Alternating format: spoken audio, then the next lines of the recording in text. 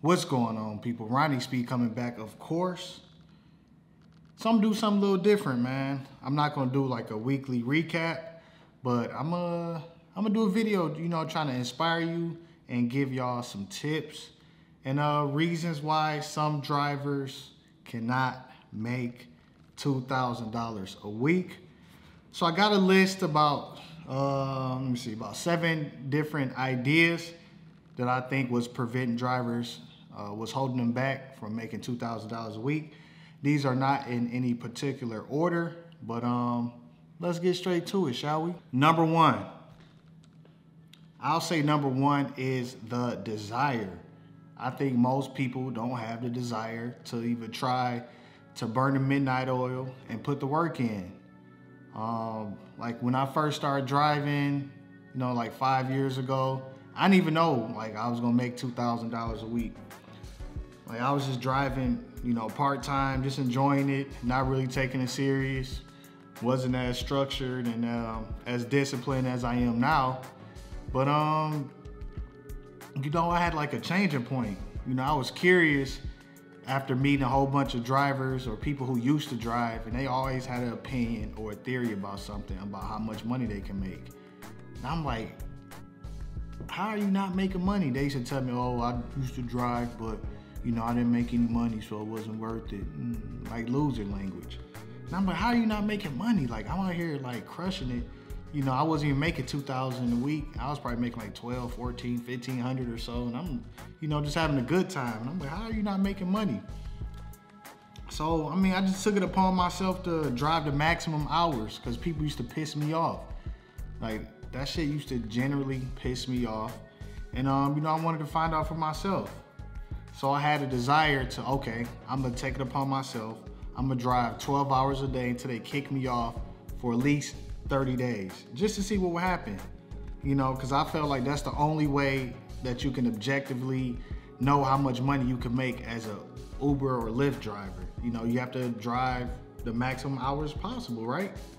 Because if you put the maximum hours in, it's like you literally tried your best. There was nothing else that you could do that day. So once I started doing that, start making crazy numbers, I'm like, okay, this is serious. So, unfortunately, most people would never have that desire to, put the work in, go above and beyond. Most people just want to, want the easy fix. There is no easy fix. If you got to if you want to make the $2,000, it's up to you to figure out how to do it. Maybe you can't make it, but what you can do is you can at least try.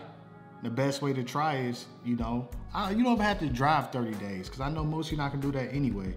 So I would say drive 7 days for 12 hours a day. Try to hit 84 hours just to see what you will earn. Bet you never thought about that, huh? So that's desire.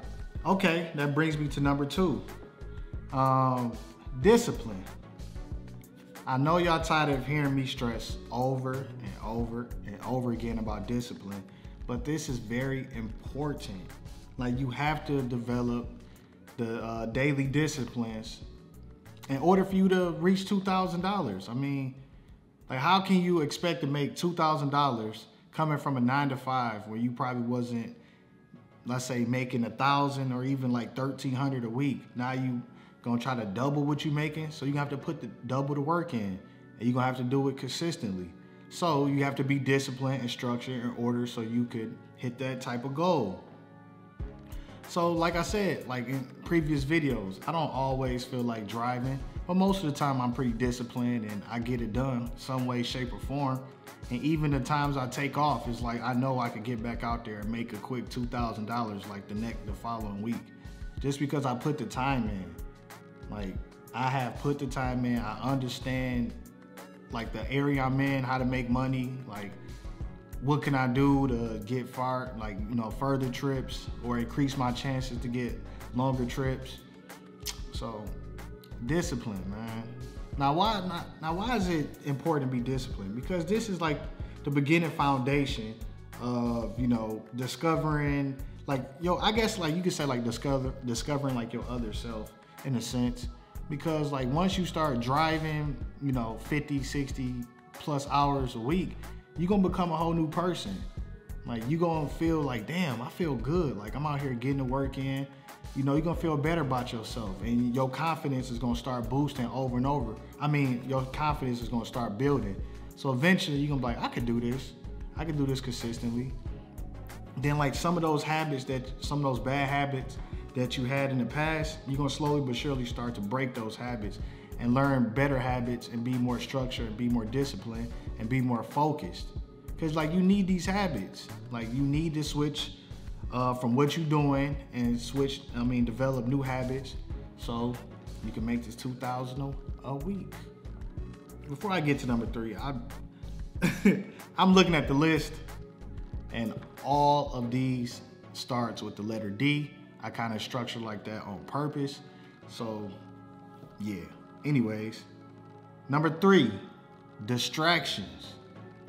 As a driver, it is so easy to be distracted, because now like, you in charge of your own time. For most people, like especially if you're doing it full time, you in charge of your own time. You make your own schedule, so you have autonomy. But are you ready for autonomy though? Are you ready to plan your day out, schedule everything, and still put the work in? So once you're driving, like I said, it's easy to get distractions because stuff will come up. You know, you got a flexible schedule, so friends will, hey, I'm about to go to this bar, or we about to do this. Come through. The next you know, you stop driving and you doing other stuff. Like, so the time that you could be spending driving, you out having fun, or whatever the case may be, whatever comes up.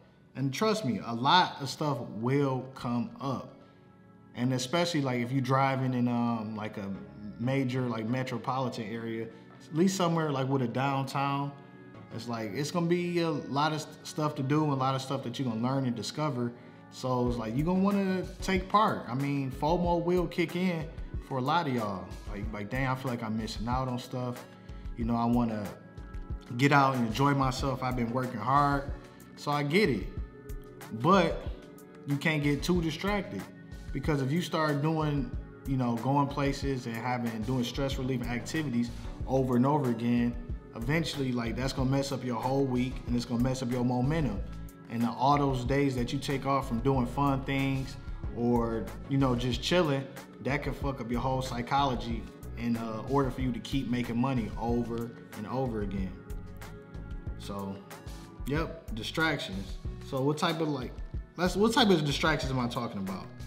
Partying, like local current events, like I said, stress relieving activities, anything that involves fun can knock you off your path and screw that whole momentum up. So you want to be conscientious of like what you're doing with your time and how much time you dedicated to doing fun things. And you gotta be wary of, also traveling.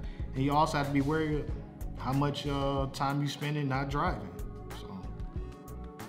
There's that. Number 4, determination. I think it's very important for people you have to have some type of determination, because like, I get DMs like every day now from people, they excited about driving, they talk about, I'm about to quit my job, I'm about to, drive full time, you inspired me, I'm gonna drive 50, 60 hours a week. But okay, fine. Like once the emotional high go down, and you've been driving for 3 months, 4 months, whatever the case may be, like how long is that flame gonna burn? Like, are you really gonna be determined to keep working and keep striving to hit your goals? Or are you gonna be one of those people like, oh, it's too hard, maybe this isn't for me, maybe I'll just go back to working a 9 to 5 or get a job so I can have more security or something that's more stable, Man, people like to take the easy route out, and I get it, because it is hard. Because if you have never done rideshare, specifically Uber and Lyft, the theory, you can only talk based on theory. So the theory of it is, okay, I could drive, I can make money. Yeah, I could drive about, 7 hours a day, then at the end of the week, let's say if I take one day off, that'll be fucking 42 hours. So yeah, plus my normal job, yeah, I could do that. But can you really do it? Most of you probably couldn't. So if you do make that conscientious decision to drive full time, you got to be determined. Like I always say, like you got to come up with a plan and just go after it and never quit and never give up. Because if you in a hot market, you could definitely make the money. I mean, it's gonna be hard. You probably gonna have setbacks, car problems, and all this stuff. But are you determined to never give up and do whatever it takes for you to hit your goal? Or you just gonna roll over? The choice is yours.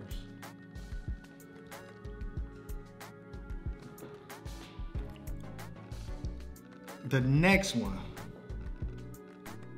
I'll say the next one is days off. Too many days off to be specifically. Because if you take that many days off, it's like you would get in a habit. Because most people, like once you take a day off, you're not gonna do nothing. You probably just want some time to yourself, chill, maybe, catch up on some rest. But if you take a lot of time off, especially you compile days and days and days, that would make it much harder for you to get back out there. Because now, like, your disciplines are slipping, regardless if you realize it or not. So you want to be careful how many days you take off, because you want that that flame to keep burning. Like, you want to feel good, like, okay, I can get out there and kill it.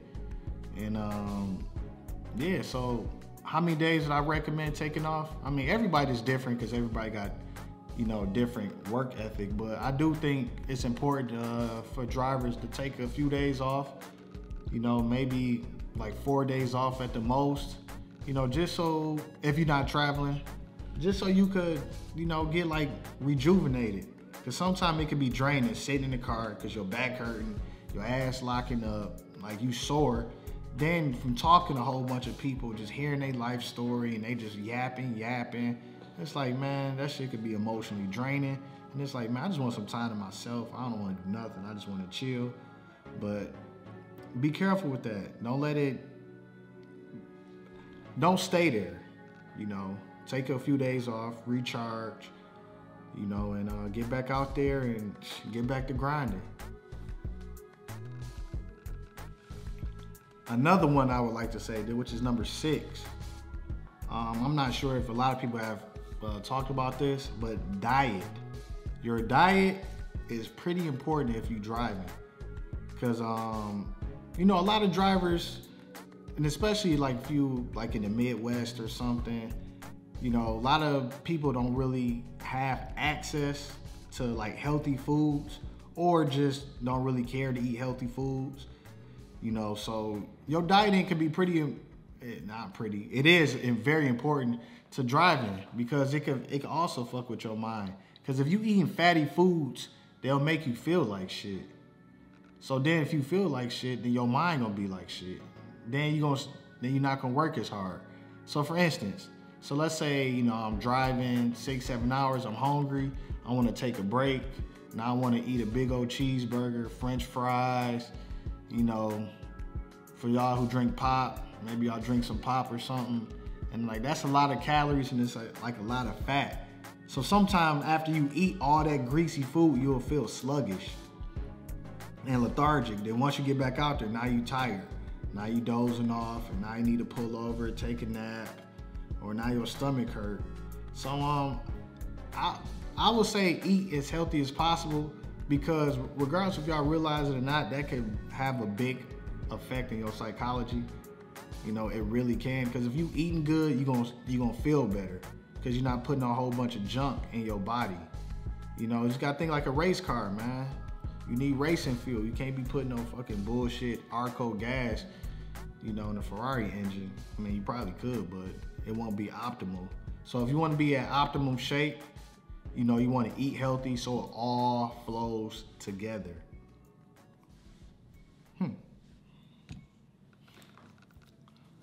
And the last one, drugs, specifically marijuana. I know a lot of people are living in states where marijuana is legal, but you want to be careful if you choose to smoke on your break or something. I wouldn't recommend it. Shit, not to smoke too much. If y'all do, I wouldn't even do it. But I know people, y'all gonna do what y'all want to do. So if y'all smoke weed, y'all gotta be aware of the risk. So what's the risk of smoking weed? You're gonna be impaired, So you're probably gonna be driving slower, or worst case, you're gonna be sleepy. So once you sleepy, how you gonna drive? Because you're gonna take a weed nap, and some of those naps gonna last for a few hours. So now you risking 2 to 3 hours out of your day because you high and you sleepy. So that's money that you could be making. And a lot of times that can fuck your whole week up, especially if you have 2 or 3 days out of the week like that. So I wouldn't even, like, if you driving, I wouldn't even mess with it. I'll just wait till you done driving, like wait till you get everything done out your day, then maybe before you go to bed, you know, roll up one or something, hit your piece. But yeah, I've seen it. I've seen like Uber and Lyft drivers out here, outside of their car, getting high, and I'm like, damn, how you gonna get high right now, either in your car or outside your car, then try to drive. Then you're gonna get sleepy, and then you're gonna screw shit up.